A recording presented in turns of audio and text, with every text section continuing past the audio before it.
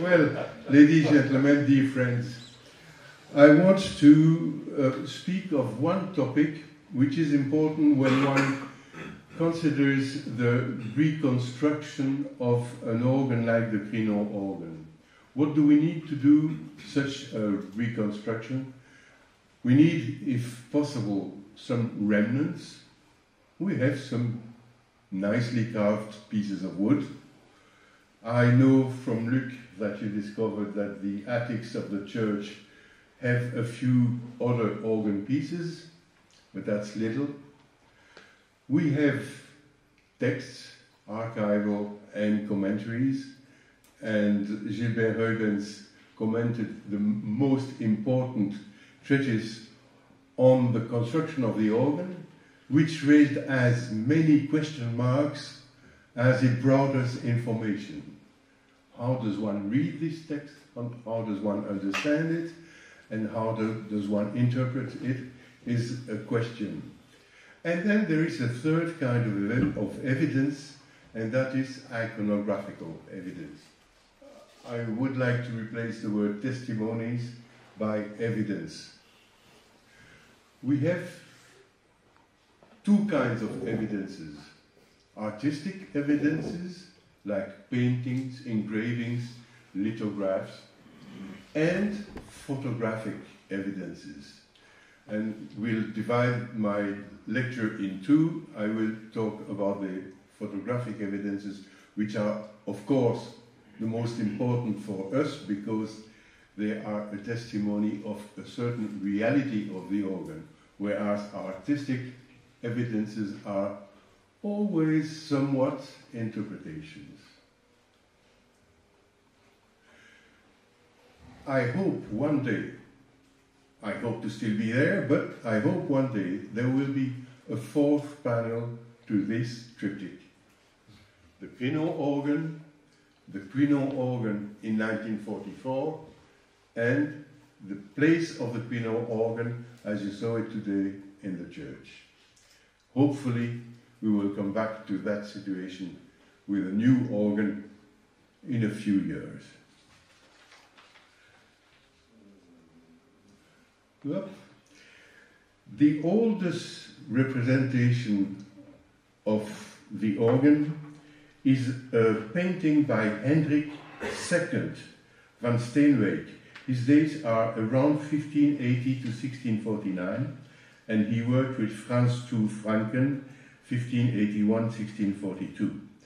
It's the interior of the St. Peter's Church in Leuven, and this painting is kept in the Royal Museum of Art in Brussels. It's reproduced in, I will call it, Peters 2022. Peters 2022 is a book of which Gilbert Huygens is the general editor. It's a fascinating book. It's very rich in information. The organ occupies what it must occupy, that is 5 pages out of a 300 pages book, because the church is a treasure of architecture and art. And if you have a chance, you can buy it. I recommend it strongly. And in the pages concerning both the organ and the church, you can find a reproduction of this painting, which is dated 1634. Why 1634? Because this is zooming on the organ. You see here a choir organ. So, this choir organ, it's difficult in English because choir organ means the keyboard, and our organ has a choir organ, a choir keyboard. Choir, chair, chair, same word. I think Johann Zotendijk will come back to that. The choir organ was dismantled, we know that by archives, in 1634, when, so the painting showing the organ, it dates from before 1634, and in 1634, this organ was dismantled and reused partially to improve improvement is a question to enlarge the Crinon organ by a real second keyboard. Some pipes were moved to the Crinon organ. So this is the painting. And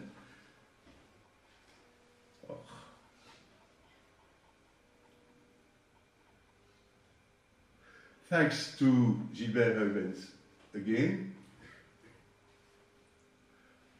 he made a reconstruction starting with the painting of Van Steenwijk and cutting the organ in two, reproducing the other half, making the choir organ not disappear. So he gave a possible disposition of the organ, the Crinon organ, before 1634. This could be a base of discussion. So in other words, we do not have a painting of the Crinon organ. Not a painting that we could use, of course. This is another painting that is at the Museum M here in Leuven, a painting by Wolfgang de Smet. His dates are 1617, 1685. Interior of Leuven St. Peter's Church, 1667, it's dated. You don't see the organ, but if you zoom, you see an important part of the organ. When you see the painting, it's barely seeable. But when you zoom, thanks to technology, you distinguish the door, the right side door, to the organ. Now, this allows us to judge the quality, the scientific, quote, quality of such a document. It's obvious that the upper size of the door does not correspond to what we know of the Crinon organ. It's not the real door to the Crinon organ. So either it is something else, which is doubtful, or it's an artistic view of what the painter saw, who was not painting this beautiful tableau, painting for us to reconstruct the Crinon organ. That was not in his mind.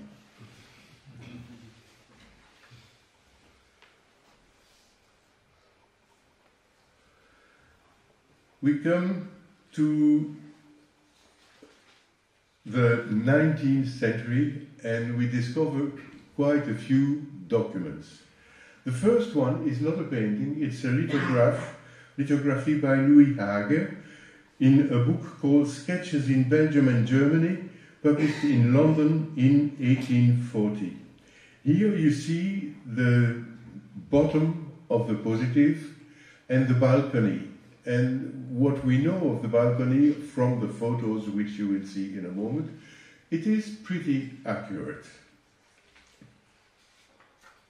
This is an excerpt of a painting by Joseph Masrins. You might ask yourself, why is it black and white if it's a painting? Well, the painting belonged to Victor de Munter, who was the first conservator of the Museum of Leuven before it was named M. And at that time it was the Van der Kelen Mertens Museum. And the painting is now lost and only known by a black and white photo of the time. Well, you see the organ on an interesting angle for ourselves because it's from the side nave. Mostly from now on, the organ will be an appendix to the rod screen. The screen, the jubé, as we say in French, is the main interest of engravers, painters, and photographers. And the organ appears on the side. Joseph Masrins painted this interesting view where you see the organ in the back, you see a procession, and this painting has an interesting story. It was acquired a few weeks ago by somebody on this table.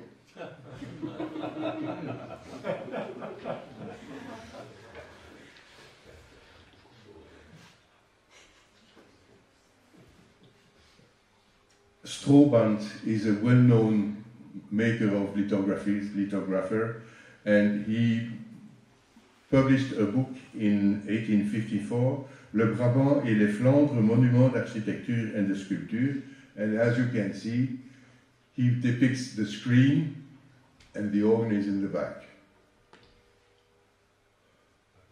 But when you zoom, you have a fair description of the organ, though it's not clear enough to draw conclusions of or to use it as an organ building evidence. Mass-Wiens again, and this one, look, we missed, both of us, we missed it. It was sold in Germany in 2022 for the ridiculous amount of 700 euros. We missed it. Yeah. And here is another Mass-Wiens. This was sold in 2000, I don't know the date of which it was sold. It's a painting dated 1866, and it was sold in London at Bonhams. So we have 4 drawings by Mass-Wiens. What is interesting is that Mass-Wiens was the student, the pupil of a well-known, much better known than him, painter named Génisson. Génisson painted interior of churches with organs of almost every important church and organ in Belgium. But we have not found any painting by him depicting the organ of St. Peter's. So maybe in another auction.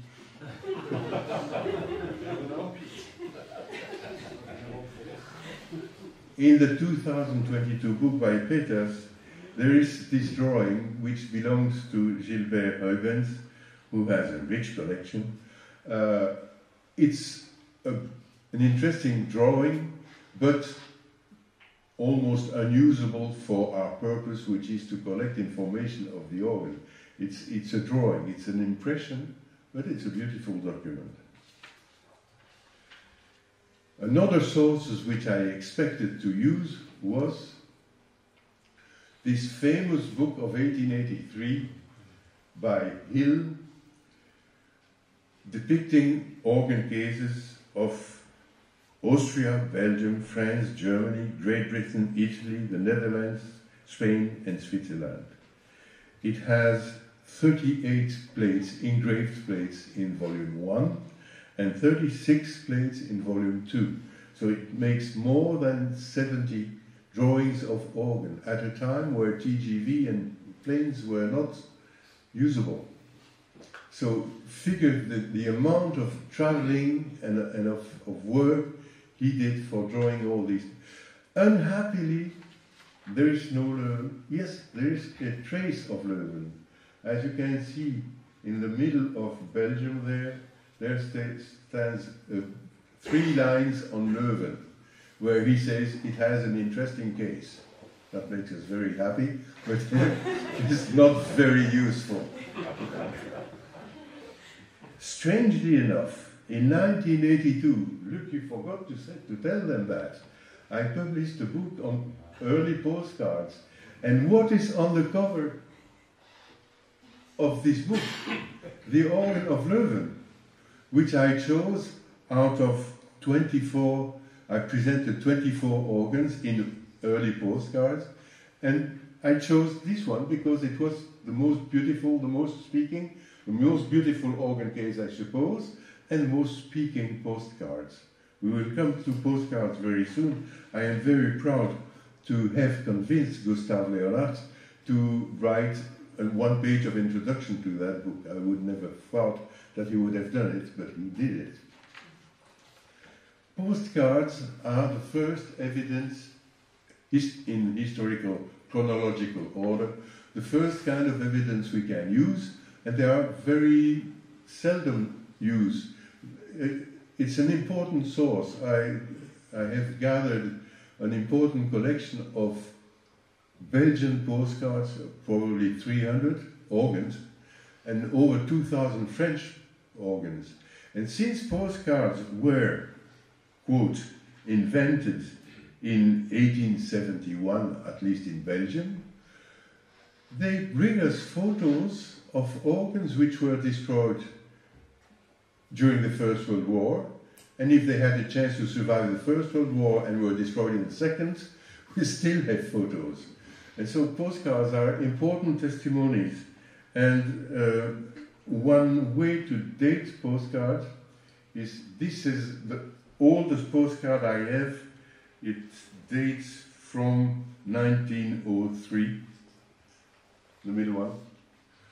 You see nothing of the organ, but it's the screen once again.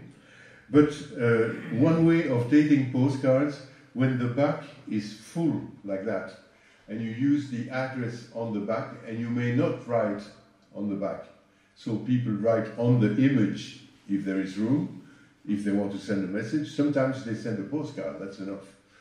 And it's only in 1903 that the back of the postcard becomes divided and can be used for text on the left and address on the right. So 1903 is a time limit. If you have a postcard with a full back, it dates from before 1903. This is one of the most complete view I have of the organ, and once again, it's the screen that is the topic. The organ is there. I mean, they couldn't get rid of it.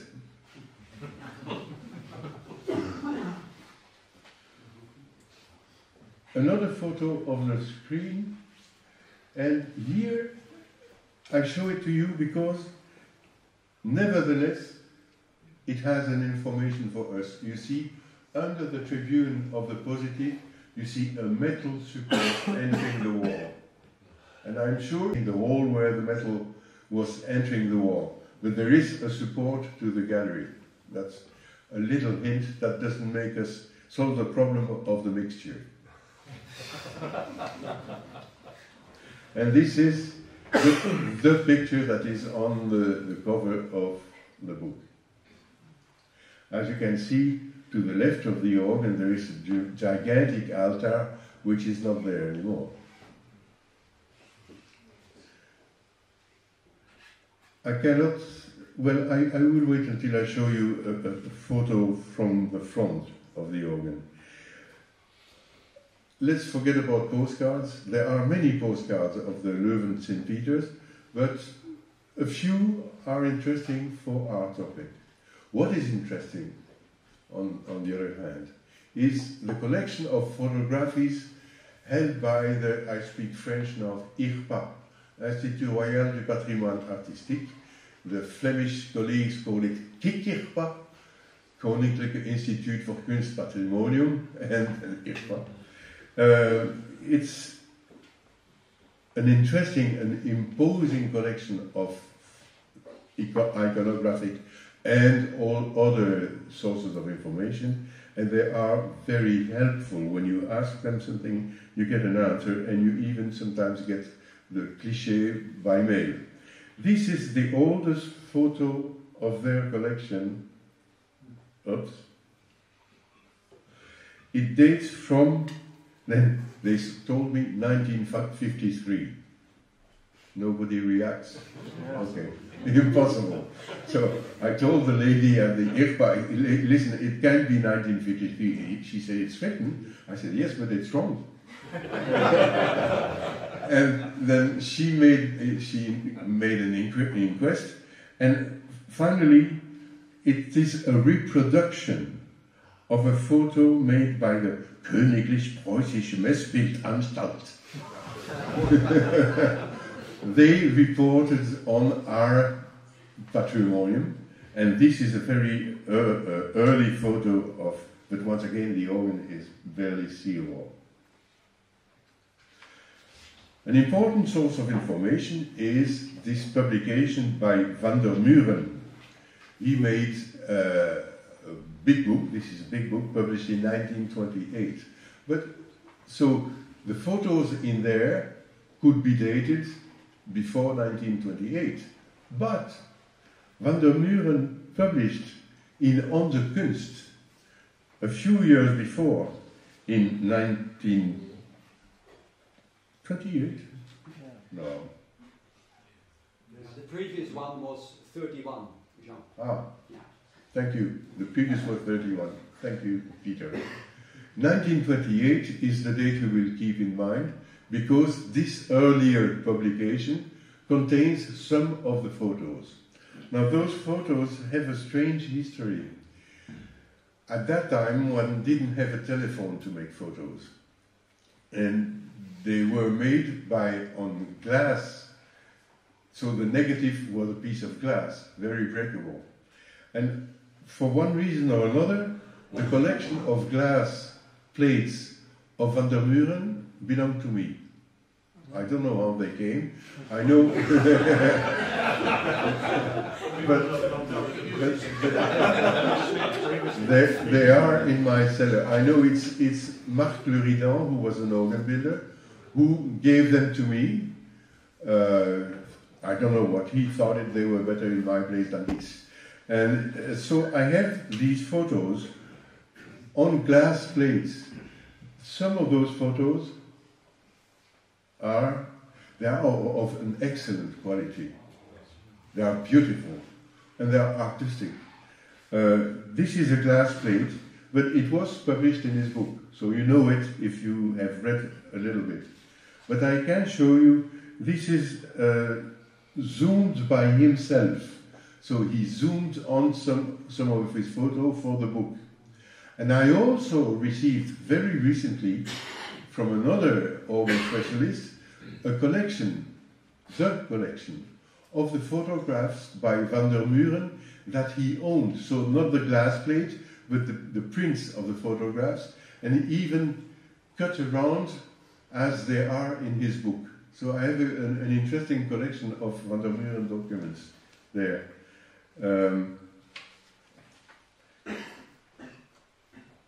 This is an example of a piece of cardboard where he glued two photos and gave them number. And I have not had time to do that, but one day maybe I will take the two collections, the documents, the glass plates, the documents, and bring them together, because the number of the plates that he wrote here are not the number of the plates in his book. So there are at least 3 states. There you see the positive, but it's not very clear. You see the under part of the positive, which is the part which you saw in the church. This is a very interesting photograph. One person to whom we owe a lot, all of us, is Jean-Pierre Félix. He published hundreds of articles. And he published in his Mélange d'organologie number 2, he published an article on les photodorgues de Floris van der Muren. And he, at that time, had access to glass plates. So probably Marc Leuven lent them to him, and he made prints. And this is one print. It's a fairly unknown photo. I think even Mr. Huygens has not seen it, I hope. It's an interesting photo because it shows the size, the side of the organ. You see the registers, you see the pedal, which is not obviously the pedal of Crinon, and it gives an interesting view. Van der Muren again, before 1928. Van der Muren again, before 1928. This is an interesting view, unknown to by most people. It's a glass plate, so it's not published in his book. It's never been published. It's a view of the positive, but you see that the organ has lost his pipes, his front pipes.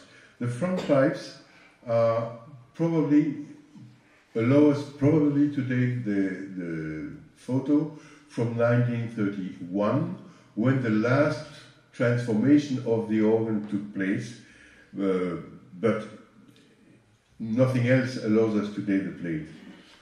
Now, something important is this. This is a photo of the Rue Positive, a glass plate, zoomed on the positive.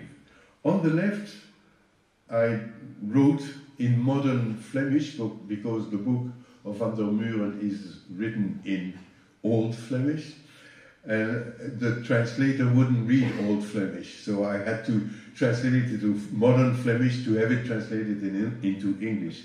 And there he says that he saw the date 1634 on top of the positive, on top of the center tower of the positive at the Kronwerk. Now, I zoomed myself on his photo, and I show you that I can see the 1634 date, and nobody has been able to see it.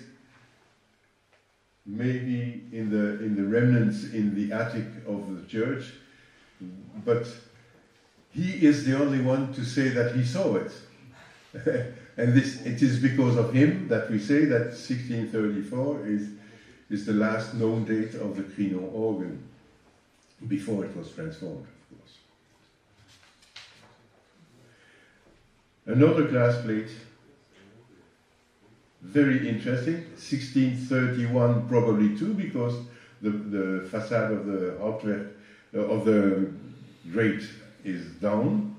It is during the works by Firmin Joris. This photo has been published by Jean-Pierre Félix. And then we come back to IRPA, because they are the best quality photographs. They are made, taking the time to find a good light, find a good position. This is a good one, but I even prefer another one that will come. This is a 1942. The organ has still 2 years to live. This is 1943, 1 year to live. Chronique d'une mort annoncée.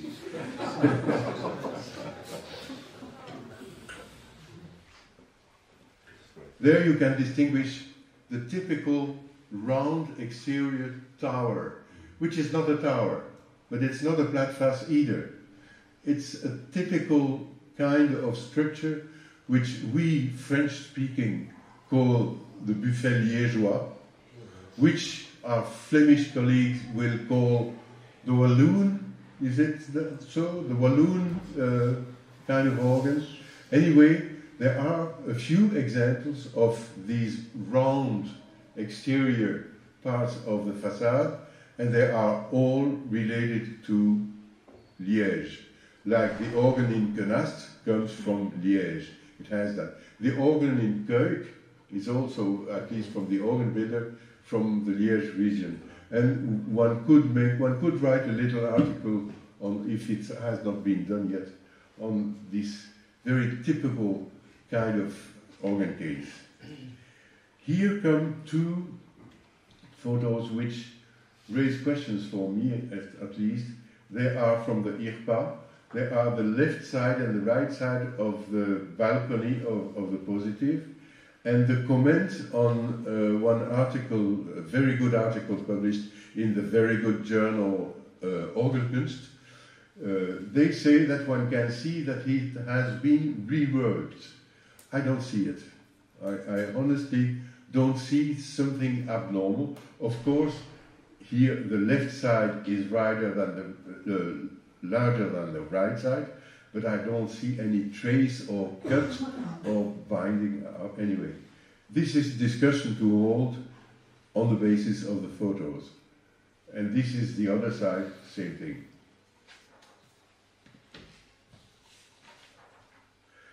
This you know from this afternoon, and this is, for me, the best photo.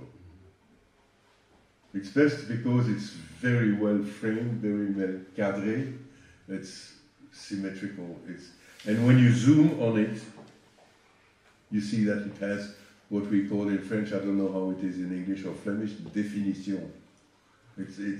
There are lots of dots, lots of pixels. It's very clear. Finally, this photo, which I borrow from the Leuven's book, and which belongs to Gilbert Leuven's, that the demolished organ. It's sad to know that the bombs were not German. They were Allies.